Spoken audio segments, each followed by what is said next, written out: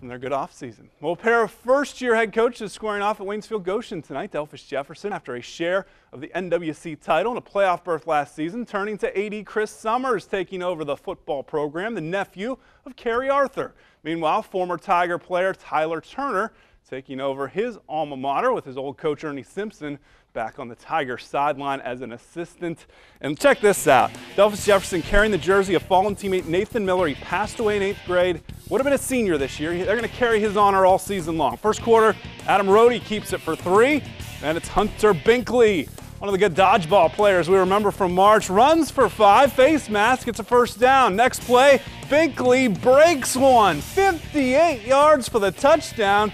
He's replacing Xavier Bazard in his great year at 6-0 Jefferson. But Tigers get in and block the extra point, so still 6-0.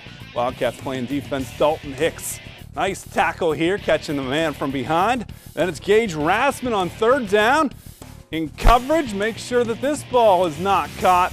Right there in pressure, Waynesfield-Goshen punch. Josh Tiemann does the returning, skips out of 1 tackle. Nice block there. He gets to the 38. Tigers stay tough, though. Look at the tackle by Scott Gary. Nice shoestring there.